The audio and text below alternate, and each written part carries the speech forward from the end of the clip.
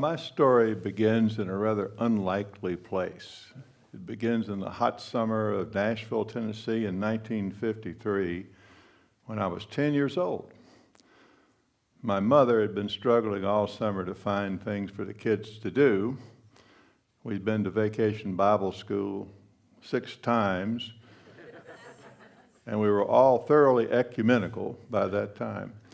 That was June and July, but then came the hot August, the horrible hot August.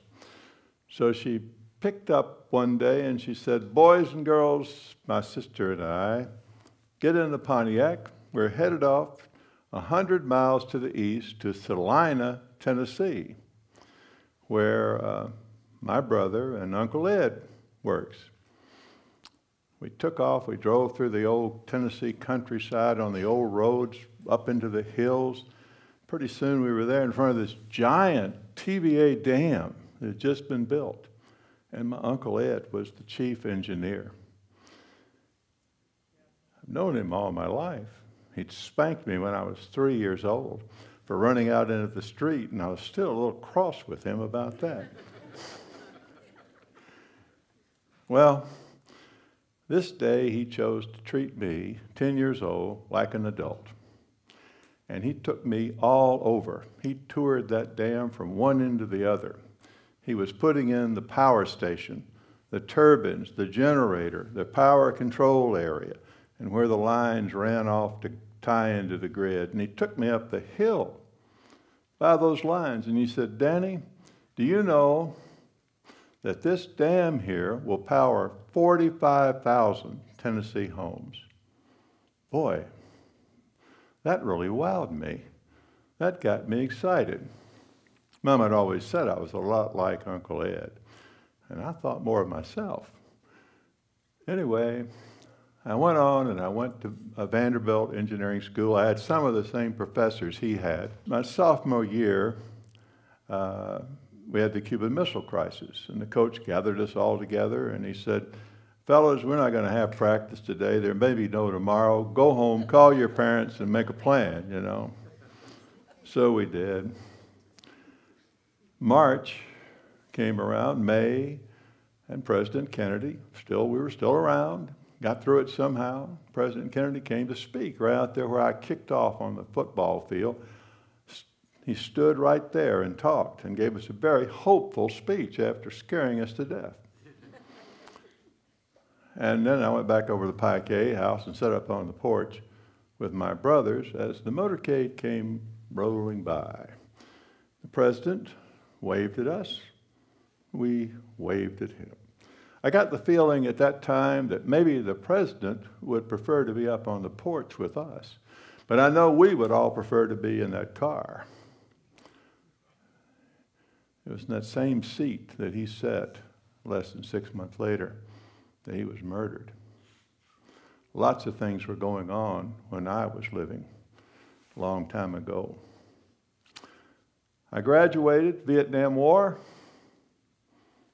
off and running. They had the draft, so I took a scholarship and figured this thing can't last for long. I'll take a 2-year master's program in city planning. And I did. And after that, it was worse. The war was worse. So I joined the Air Force, and I went to officers training school down in San Antonio. And when I came out, I was assigned, because of engineering and planning and a guy named McNamara, they were looking all over for people. There were only 3 people in the whole Air Force that had those 2 degrees, so they took me and gave me a position as a colonel. I was a 2nd lieutenant, didn't know what I was doing, and gave me a $180 million military construction program. And when I was driving up there from San Antonio to Washington, I was thinking, goodness gracious, I've never spent $180 in 1 year, in 1 month in my life. And I said, this is Washington, you know.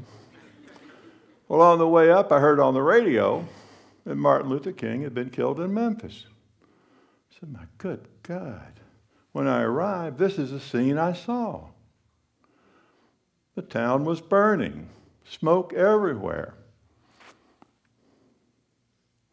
It was quite a shock. While I was there, We had riots all the time. We had marches against the war. We had every 4 or 5 months, we had people come, as many as 1 million people come to fight the war. The war was ridiculous. We had tear gas in the air. We had tanks parked around, helicopters landing on the mall. These were rough times. But there was a great thing about it, because there were a lot of people just like me that had been brought into Washington as officers. None of them wanted to be there, and we got to talking. We became great friends, friends for life. We were going to do something great.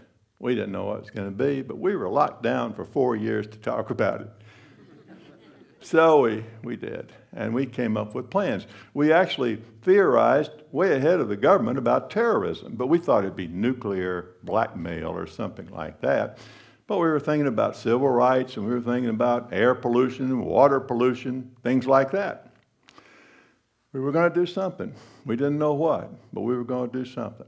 After my 4 years, I got in the car, went home to Nashville. Several years later, 2 of the guys, John Topping, an old Air Force buddy, and Joe Cannon, had been running air and radiation for EPA. And they'd learned a lot about the atmosphere. And they were scared. So they called me on the phone and said, Dan, I think we got that thing we've been looking for to do, where we can work and do something worthwhile, put something back, find a solution, and make a big difference. And I said, what in the world is that? And they said, the climate. They said, we are taking mankind and taking carbon out of the atmosphere. We're burning it as fossil fuel, and we're putting it into the atmosphere, out of the ground, and putting it in the atmosphere as carbon dioxide. And the numbers, the curve is going right up like that.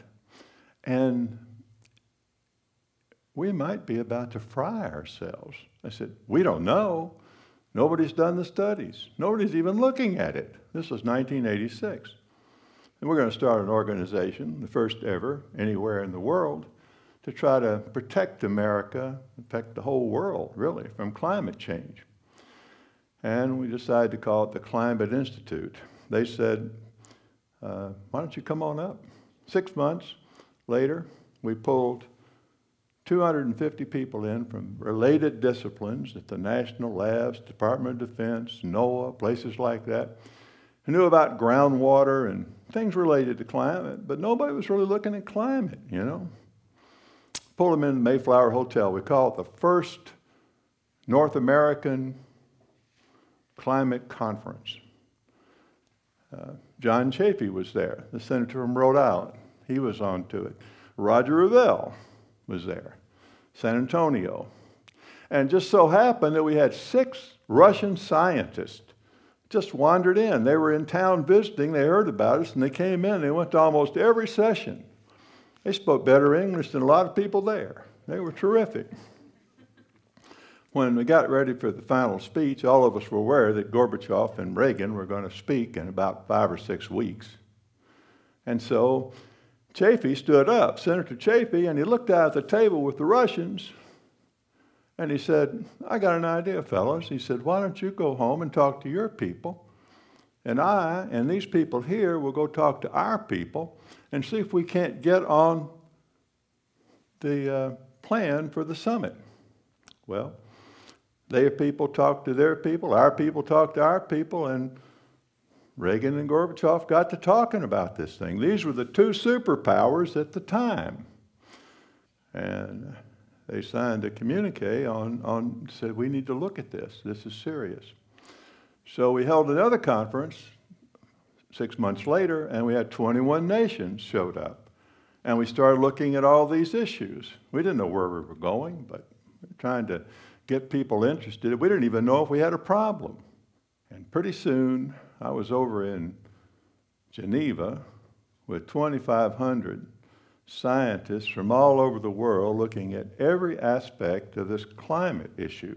We continued to press. We did nation studies at 21 different nations around the world, tuned to what's going to happen to you in the Maldives, or what's going to happen to you in Syria, or what's going to happen to you in India as a result of this impending warming, if it does occur. We always ask the question, what do we know, what do we don't know, and what do we need to find out? Those 3 questions. We had a bunch of other things that we did. I went to China, and I had the chance to talk to the Chinese Academy of Science for 3 days. But anyway, there I was, and we had after it was all over, we had no information above the Himalayan mountains to plug into our climate models. None of it. That's a huge hole, a huge gap when you're trying to look at all the weather patterns on the globe and try to figure out what's going on. So they sent 6 Chinese scientists to work with us and then to go back and to get the information that we needed to plug into it at that point. We did a lot of other things. We studied migration that was being driven by the sub-Saharan region shrinking every year by, you could see it with the satellite images every year. It went further and further south. The Gobi went closer and closer and closer to Beijing. The Chinese told me, this is bad. We only have 400 miles between the Himalayan mountains and the Gobi Desert to feed 1.3 billion people. And it's shrinking every day, and groundwater is going down and diving, and they were worried about these things. So they were on board. They abandoned their 5-year plan to burn soft coal, and they started looking at other ways to energize their new population. Well, after 20 years of this, 2 decades of it, we were convinced. A lot of people still had questions, but we were convinced. The Brits had done most of the science on this, and they had talked to their policymakers, and they had determined that around the island of Great Britain, there was a lot of energy to be collected in the waters of Great Britain.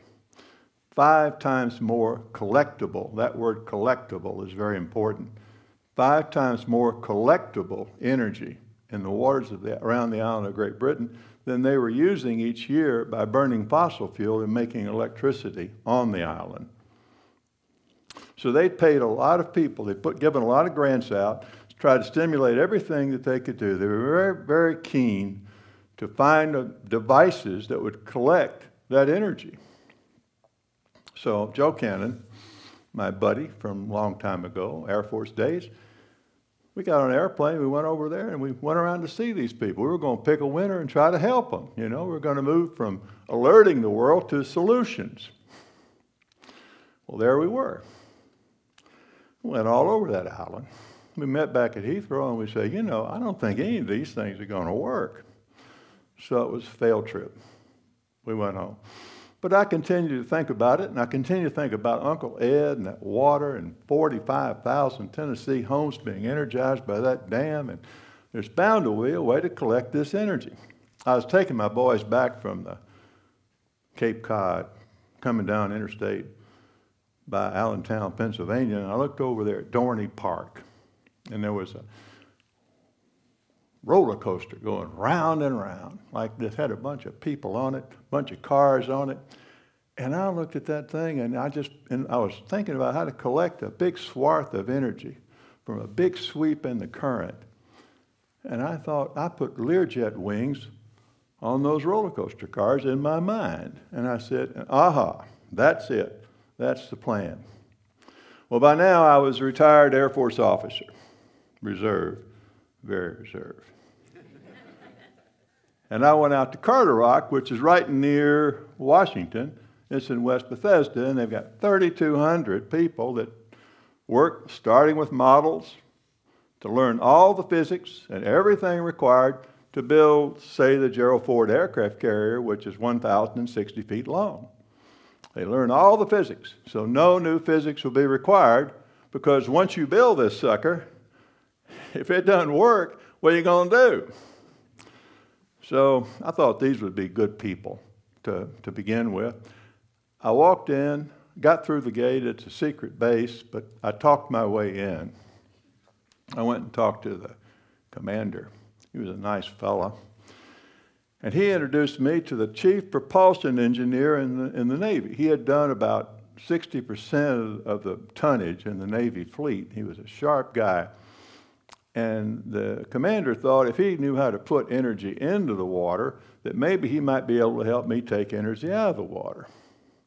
So I met with this guy, and we met around the conference table, and I took out my Sharpie pen, and I drew my roller coaster, put my Learjet wings on it, and I said, this is my idea. I said, can you help me? He said, yeah, we'll help. I looked at it for a while. What do you think? I don't know. Maybe we can. They walked me out to my car. I was surprised. I can still remember standing by the door, and the guy leaned over at me, and he said, we'll do anything we can to help you with this. Well, that's our turbine. That's those Learjet wings on that roller coaster.